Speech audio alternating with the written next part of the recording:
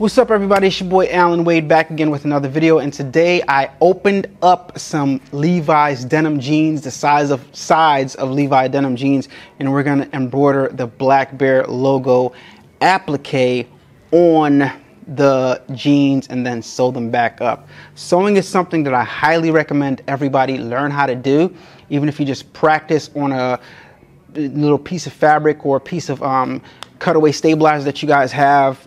Put your SE600 or your SE1900 in sewing mode and just play around with the different types of stitches that you can do and practice sewing straight, practice different techniques, look at some sewing videos, and maybe I'll make some sewing videos if enough people are interested, and you guys can add that to your garment decorating arsenal. It's a very, very powerful skill to have, so I highly encourage you guys, and I've encouraged you guys before to learn sewing. So let me show you guys what I did with this applique design real fast. Let's go over to the MT1501 from Ricoma, and shouts out to Ricoma Deco Summit this weekend. These pants I'll be wearing at Deco Summit, so let's get into it. Boom, wait a minute, just like that. Boom, boom, boom, boom, boom, boom, just like that. A-Dubb Productions, just like that. Like, comment, subscribe, just like that. Boom, wait a minute, just like that. A-Dubb, you ready? Wait a minute. Today, as you guys can see, I'm doing applique on jeans.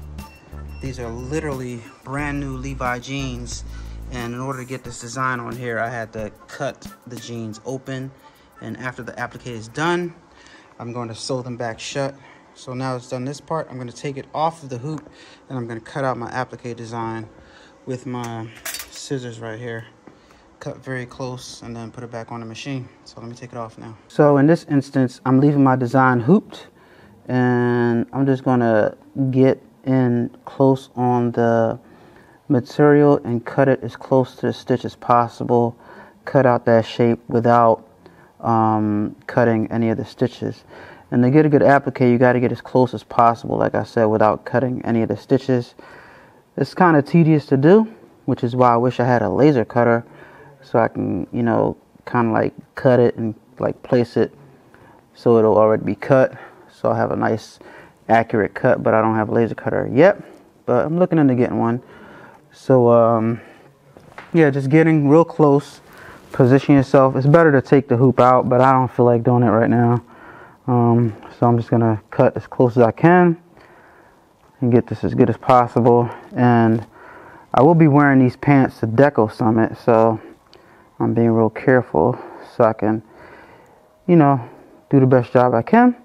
And I'm confident that it's going to come out great because these scissors that I'm using are very, very sharp, and I've done this design a bunch of times already, so it should look great on these jeans. And this is the kind of look that you guys are going for. I know the kind of look that you guys are going for, so that's why I want to show you guys what it entails. And like I said, in order to get that look, that clean look, you have to get in really, really close on the stitches without cutting the actual stitches, so that your design comes out really, really clean. All right, so as you guys can see, I'm getting really, really close to that stitch without cutting it, and this is what I end up with right here.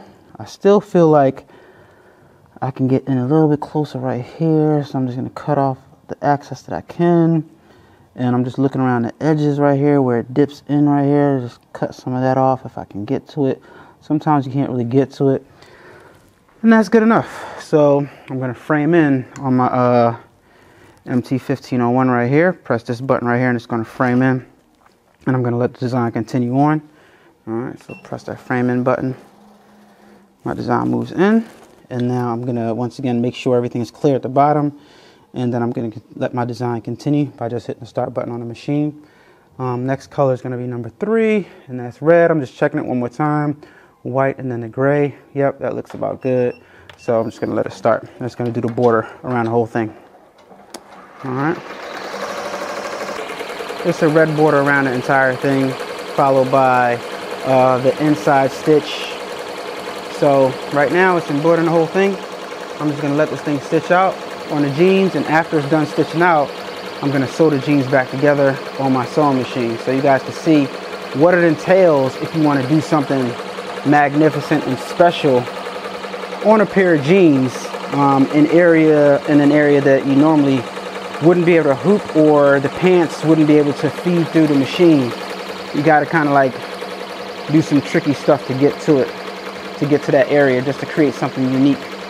You got to do something. Sometimes you got to work a little harder to get the results that you want to get the stuff, to get the machine to do stuff that you want it to do. All right, and in the end, it'll be worth it. So here we go. You can really see it now. The needle doing what it needs to do for that design to come out. Just gonna blow some stuff out of the way there as best I can. But this design is gonna be awesome. There's gonna be nobody with some Levi denim jeans like these. This is something that I can offer to clients. This is something that I've done. I do this often when I am making patches. When I'm putting patches, like little background designs on jeans, I do this a lot. I open up the jean seam and the seams, and then I apply the patches, and then I sew it back together. Very, very, very pleased with the way this is coming out. It looks very good, if I do say so myself. But one thing I messed up on, this black bear right here, instead of white, it is supposed to be blue letters, I think. I think that's how I normally make it, but it's okay. I mean, it's okay. It's gonna be great anyway. Sometimes it's good to switch things up. But actually, if my memory serves me correctly, no, it is supposed to be white. Yeah, you're right. I'm right. It is supposed to be white with the gray top secret font at the top. So it's looking good. Looking good. It's gonna come out good, and I'm excited about what we're doing right here. It's looking really, really clean. The MT is kicking butt.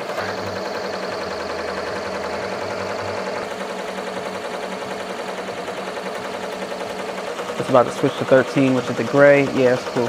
All right, yeah, I just want you guys to see when it switches right there from this thread to the other thread. All right, finishing this part up. And it's gonna stop, it's gonna trim, and then it's gonna go to needle number 13.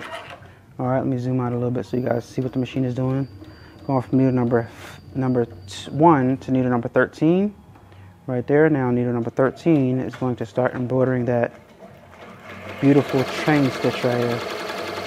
There you go. Nice.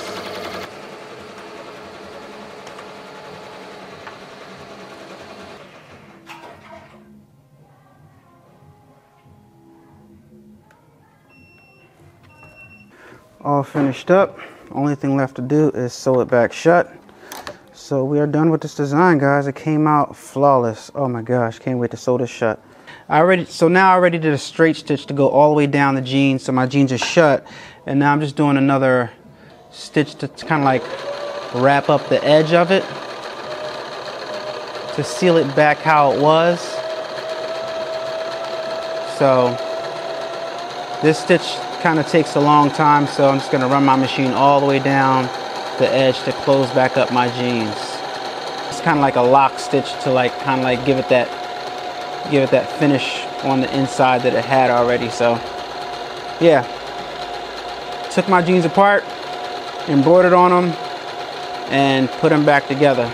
Of course, I mean, when I flip it right side back in, you see I got the tag still on this brand new jeans, in case you didn't know. But now we are sealed up. We got our embroidery design on there, put a little something extra on there, and just do something on there, something to, you know, let people know, you know, showcase what I do at Deco Summit, you know what I mean? Don't gotta make sense, but this is just something different that nobody's gonna have, right? You can compare the side that was finished already, right, to the side that I took apart and redid, right? Can't tell the difference. Can't tell the difference at all. All right, so that's what you want to, you know, that's where your sewing skills come in. Nothing's really tough about sewing, to be honest with you. Nothing's really tough about it. It's just making sure that you thread your machine correctly. Once you make sure you thread your machine correctly, your machine just sews. It's nothing difficult about it. But here's what I added to my jeans right here, and this should give you guys an idea of something that you guys can do. I'm also going to add my little Dub Nation patch on the back pocket right there, and And that's it, man. We're ready to go, ready to rock these out for Deco Summit. Brand new Levi jeans with the black bear embroidery on it and the A-Dubb Productions at the kneecap. Oh yeah, it's definitely gonna be different. Definitely gonna be different when I'm rocking it on stage. Woo! Yeah, let's go. Now guys, I definitely do enjoy taking jeans apart and doing interesting things to them. Like I said, sometimes I like cut holes in them and I put like little patterns. You can go to pattern store, find an interesting pattern fabric and put it in the holes like the ones I have on right now. You can see I added these stars, red, white, and blue, and to the knees I put a little, you know, all in my rips and stuff. I got these red, white, and blue flags and stuff like that. All on the other knee right here. I got some, you know, some stars over here. Let me angle the camera down so you guys can see it. But these jeans have rips all over them right here, and I you know, opened them up and added all these little patterns that I like from the pattern store. So that's just one thing, another thing that you could do to you know, make your stuff a little different. Other than that, these jeans would have been ruined, because look at these big hole by the thigh right there. But I saved them. I can put them in a wash, and now that I reinforced them, these rips aren't getting any bigger, but you know, pretty good. Y'all see it. It's gonna go home and I'm gonna put the other part on there. But I enjoy doing this stuff, man. You see, you got this right here, and then we got our black bear right on the, yeah, you know what I mean? This is gonna be dope for me to wear to Deco Summit this weekend. Yeah, let's go. Just one more idea, one more thing that you can do to add to your apparel decorating arsenal, guys. Sewing is a very, very valuable skill, and I advise all you guys to, if you have a brother SC600 or SE1900, or you don't have any, I highly advise you to get an SE and not a PE. PE is embroidery only, SE is sewing and embroidery. So you'll have the sewing capabilities, because having sewing in your arsenal, part of garment decorating. Learn how to make your own shirts, learn how to make your own pants, learn how to open up your seams and close your seams back. Very valuable skill to have. Hope this video was helpful.